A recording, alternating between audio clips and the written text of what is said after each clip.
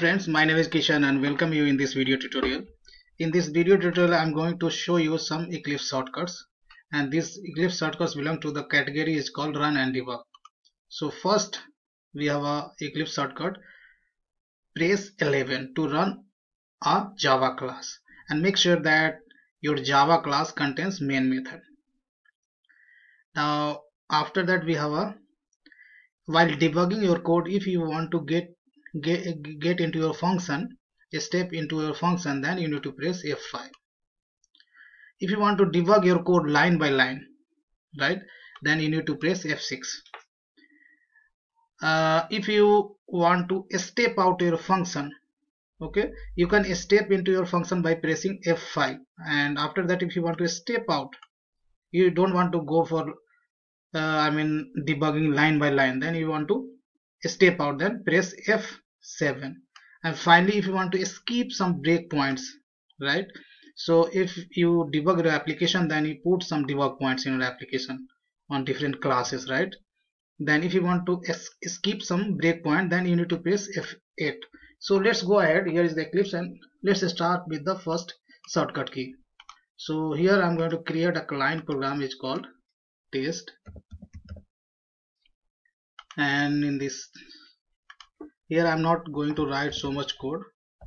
For this demo I'm going to write hello world, and you need to run this program. You need to press simply F11, and here we got the output. So I hope you understood. To run a Java class which contains main method, simply you need to press F11. Now let's go for the last 4 commands. So these 4 commands basically we used while debugging the code. So here I have a client program which is called client test, and from this client I am making call to the service method, right, here is service method, and from service I am making call to the layer method. These two methods is defined in the layer. I am making call over here. So let's start with the first. I am putting some debug point in my client program as well. So let's start with the step into a function, right. So what I would do, withdraw, we have a layer, I have a method withdraw and deposit. So let's put some debug point in deposit. Now I'm going to start. I right click on this project. You will have to run from the class which contains main method. So right click over here, debug as Java application. Now as I have given breakpoint over here, so now control will stay here, and that will wait for your action. So once you try to run your application in debug mode, then a pop-up comes and says that this kind of launch is configured to open the debug perspective when it suspends. Say yes, so that layout will be changed, that is this layout is in debug mode. Now my first breakpoint is here, so control is now waiting for my action. So if you want to do debug line by line, then press F6. As I told you, if you want to debug line by line your code, then press F6. So I'm going to press F6, see line by line, and you can see the content of this variable over here, right. This you can put your cursor over here and you can see, wow, this class has some instance variable, and you can see the content of instance variable, right. Account number is this, so only account number I have set it, the rest of the things are coming null.